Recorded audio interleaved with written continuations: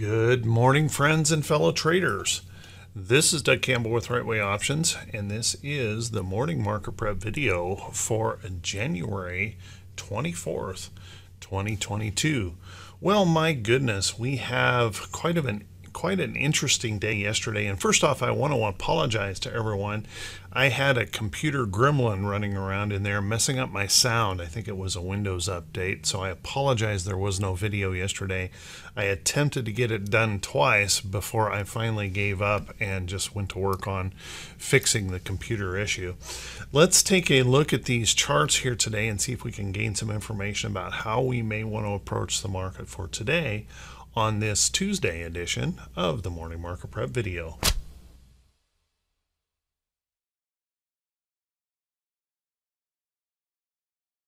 Good morning once again, everyone, and thanks so much for being here. I do truly appreciate it. Let's take a peek at these charts and see if we can figure out what we want to do today. Yesterday, we had a big surge in the market, pushing up pretty strongly. We had a light day of economic reports. There wasn't really anything, and wasn't a whole lot of inspiration on the earnings as well. But we pushed up strongly here, and if we take a look at our Dow, what we did is we pushed right into that price resistance, but we struggled. We ended up seeing those bears come back in, defending that area up here toward the afternoon, pushing us back down. So today we have a big round of earnings events out there and some PMI data that could move us around. So let's keep an eye on this price level here in the chart. If we see those bulls find inspiration, well, where can we go? Well, I would suspect a push up into here might be likely. We hit that little resistance area in here, across these levels in the chart.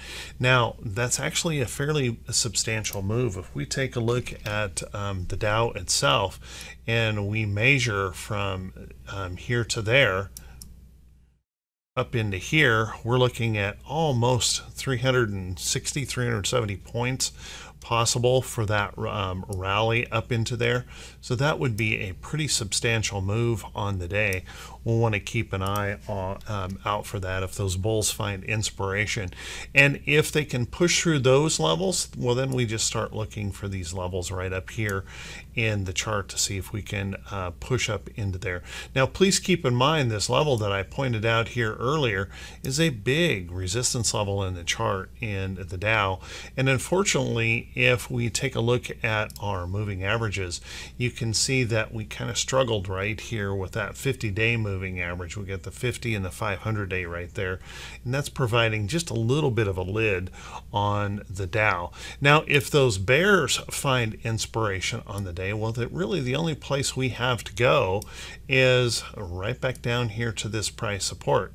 There's a little, obviously we could catch some price support right in here, and if that doesn't hold, then we look for these lows down here to test us. And unfortunately, I'm going to show you an indicator that shows us that we're already in a slightly overbought condition here in the market. And if you take a look right there, we still have that lower high that we need to defeat here if we're going to move higher.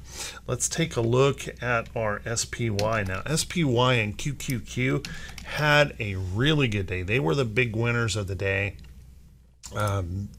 And if we take a look at this chart in here, as you can see, we broke through this resistance high yesterday.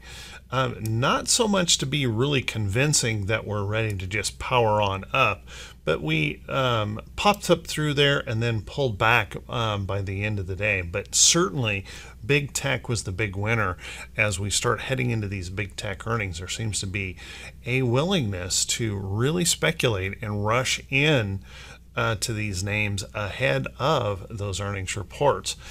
Kind of a dangerous proposition considering the overall condition of the market, but that seems to be the interest of investors out there. So let's take a look right here. If we continue to find that bullish effort to be able to push through, then we start stretching up here and we start testing some of these tops right in here. Whoops, my tool changed here to a color you can't even see.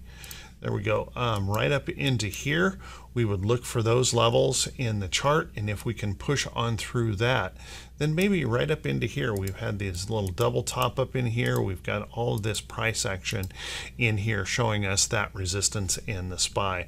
Now, keeping in mind, technically, we've done a pretty good job here pushing back up through our 50-day moving average and above our 200-day. And what we can possibly see is what they call the golden cross. The 50 crossing over the 200 here soon may be possible. Now, unfortunately, we still have this problem to deal with, however, and that is the fact that although we had quite a bullish move here, it didn't break that overall downtrend that began in 2022, and you can see we're still struggling against that resistance area. So it's one of those things we have to look at, how many times do we fail against a resistance area like this before we believe it's true. One of my major mistakes in years past that I repeated over and over, and that was overbuying or buying up stocks right at price resistance levels in the chart, and then kind of got my head handed to me many times by ignoring those and thinking that the bulls could just automatically push on through. Sometimes it can, sometimes it can't. So watch that carefully here in the chart. QQQ had a zooming day yesterday, just ripped up to the upside. And here's what we have to deal with in the QQQ. We're running in some fairly difficult resistance levels in the chart, as you can see, pressing into these levels. So if those bulls continue to find inspiration, we'll continue to press up in here into these levels and see whether or not we can test and breach through some of these pretty substantial levels of price resistance in the chart. And unfortunately, we still have this complication in the QQQ as well, where we are dealing with the overall bear trend. So we've got a little bit of a double whammy of price resistance right in here in that chart. And we don't have nearly as bullish of a trend as we did in the SPY.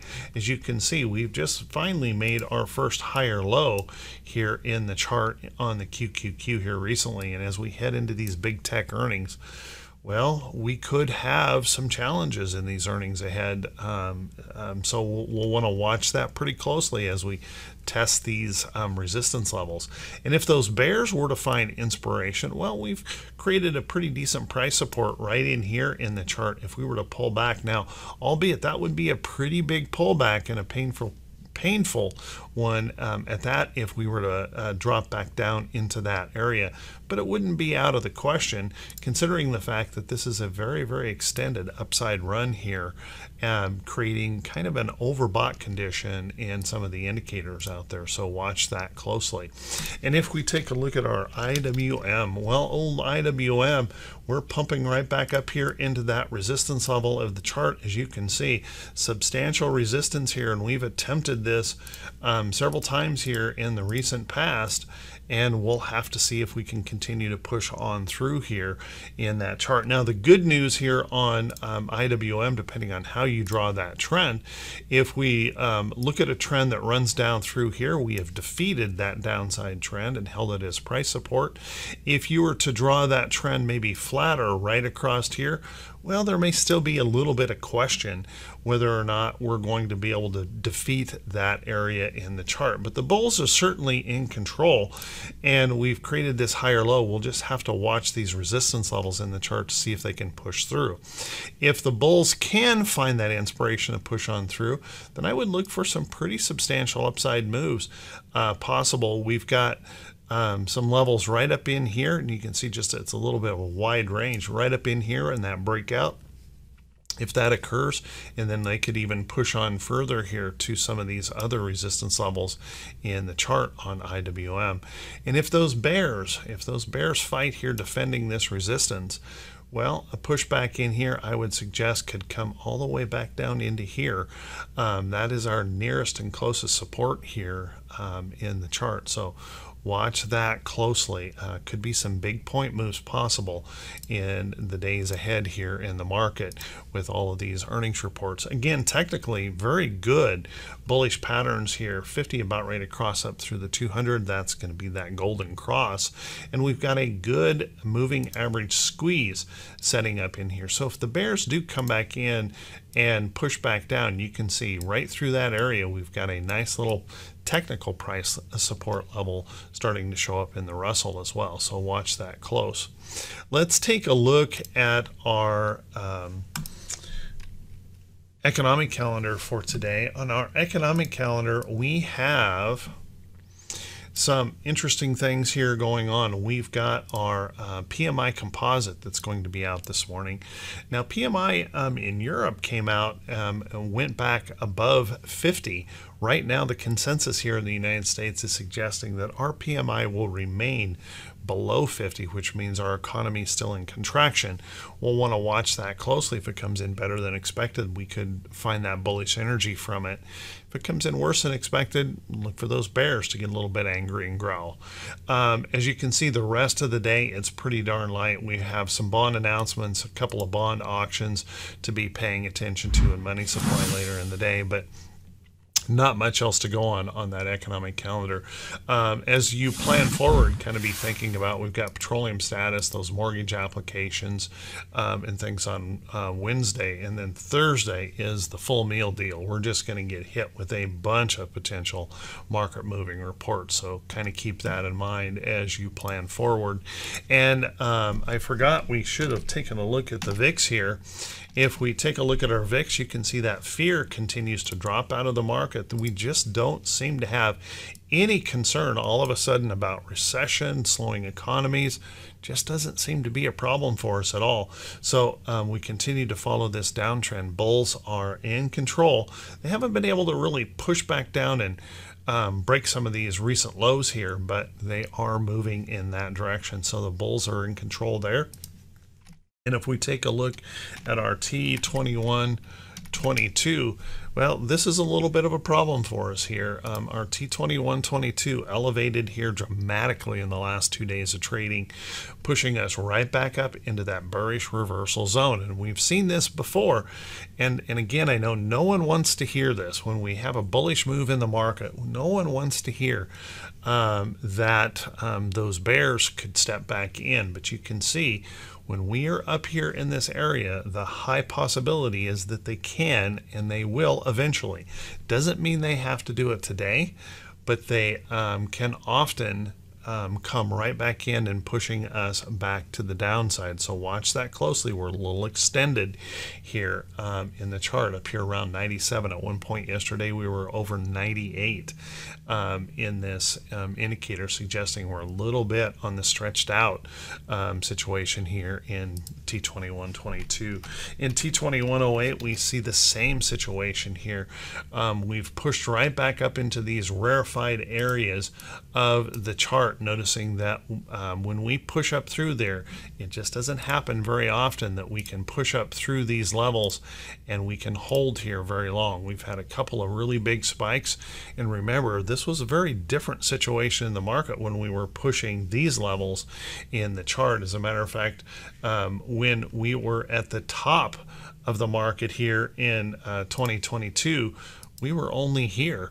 So we've really pushed this up pretty hard. So you want to watch carefully for that possibility. Again, those bears could push in and relieve some of that upside pressure. T2107 is showing us the same thing. This is the percentage of stocks above the 200-day. We've also pushed up strongly, 56% of the stocks above their 200, and you can see we're pushing into some big resistance areas in the chart, and it's a rare thing to see us push through there. You can see we haven't seen too many times that we've been able to sustain an upside move well beyond this area here in the chart. So watch that closely. Let's take a look at our T2101. T2101, interestingly enough, continued to show that momentum shifting here just a little bit. in the chart. This was the big upside move, and now we're seeing that momentum kind of shifting a little bit. Volume was a little bit light yesterday, so keep an eye on that. If we take a look at our earnings calendar for today, well, our earnings, we're ramping up on those earnings reports. And one thing I want to remind everyone, as we continue to ramp this up, there's no way I can cover all the earnings that will be out during the in the morning prep. So make sure you know where that link is, and it's just below the title of the video. There's a link that'll take you back to the morning blog where I list all the notables for today. So let's take a look. We've got quite a few here. As a matter of fact, I think J&J has already reported. We've got a little pop and drop going on in there on J&J at the moment. We've heard from 3M this morning. Looks like 3M is moving to the downside here, so keep an eye on that. We're going to hear from several different sectors here. We've got some railroad that's going to report. We've got some housing reporting today, and that's looking bullish and going up. We're going to hear from GE here today. We're going to hear from ISRG, some of the healthcare sector. We're going to pick up some more regional banks out there. Whoops. Can't type. We're going to pick up some industrials. We're going to pick up some big tech. Texas Instruments will be reporting today, and after the bell today, we have Microsoft, probably our most notable, and the kind of stock that can very likely create either a gap up or a gap down Wednesday morning, reporting after the bell here. So kind of keep that in mind as you plan forward. Now let's take a look at some stocks that could be setting up for today. But before we do that, guys, if you could do me that quick favor, if this is the first time you've seen these videos, if you could please click that subscribe button on YouTube, and then also click that bell icon when it pops up so you'll be notified every time I post a video. And if you find these videos to be useful or helpful, if you could please do me that favor, and that would be clicking that subscribe button, and also clicking that thumbs up button, leaving a brief comment that helps the channel to continue to grow. And I just want to say thank you so much to everyone who does take the time to do that. I do truly appreciate it. Now, there are quite a few stocks coming up through bottoms here in the market, and some of those are tech. We saw quite a surge into some tech names yesterday. Take a look at that huge move in AMD. Now, overall, we're still trying to deal with this downtrend in the chart, but we're trying to break through that, break through some resistance levels here in AMD. We've got these little higher lows coming into that chart. Maybe a little bit overextended in the short term. Maybe look for a little rest or pullback to potentially come in there, but keep an eye on AMD. Remember, it's going to report next Tuesday, so watch that closely. And the thing is, we have so many of these stocks that are going to be reporting soon. It's going to be a little bit of a difficult thing to be spending a lot of time chasing these right into their reports, because a lot of risk in doing that, so just be really careful. NVIDIA was another that just was a huge winner yesterday, just stretching big time in this move up, and you can see we're slamming right into some major resistance here in the chart.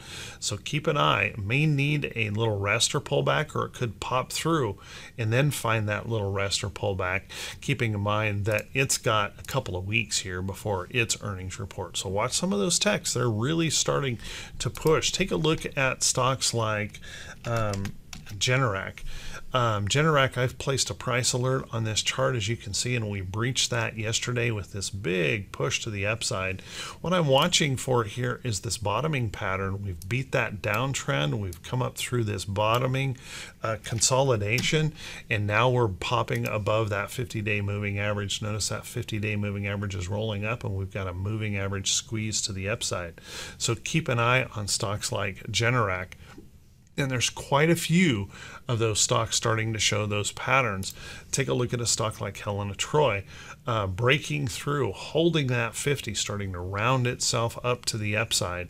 So keep an eye on those. We're seeing quite a few of those patterns setting up here in the market, and I do think it's worth watching. Another one of those would be Amazon. Whoops. Take a look at Amazon. Amazon setting up that pattern here. Now, this is going to report on February 2nd, so watch that close. We don't have a whole lot of time here before this reports, but there's that pattern again, breaking above that 50-day moving average, holding that higher low. Watch that carefully. So quite a few of those charts starting to show up all over the place in the market in different sectors. Another thing that I think has been a little bit surprising for a lot of folks is seeing this these energy stocks continuing to hold in here pretty strong. Take a look at Halliburton. We ran up here and we smacked our head into this all-time high resistance level in Halliburton. We pulled back, we found this support, and now we're just consolidating right in here. So if this were to hold across this trend, hold right in this area, look for that next opportunity. If those buyers step up in here, we may actually push up through some of those levels. And I saw quite a few stocks in that energy sector that were trying to break some of those areas yesterday. ConocoPhillips, ExxonMobil trying to break through. So a lot of energy is showing considerable strength here in the market. Take a look at some of the commodity things out there. CCJ. My goodness, CCJ showing a lot of strength. Now, this is in the uranium sector of the market. Uranium showing some strength because we've heard that China is planning to build a lot of nuclear power here in the near future. So keep an eye on this. CCJ, you could look at URA also stretching up, UUU. Whoops, need 4 U's on that. Stretching back up, so we're seeing some pretty good moves in that uranium sector. Might be worth keeping an eye on. And when we talk about commodities, we got to continue to talk about gold. Gold continuing to move higher. We tried to gap down yesterday, and those buyers stepped right back in, pushing it right back up. And we're continuing to stretch here to the upside on gold, so watch that carefully. Now, as we approach some of these resistance levels, just keep in mind we could get some pretty substantial pullbacks in this. You got to be careful when you chase something this extended, but it is worth keeping a close eye on. And I think silver is also very interesting here. The gap substantially lower, but it is pushing right back up, as you can see. So keep an eye on that silver in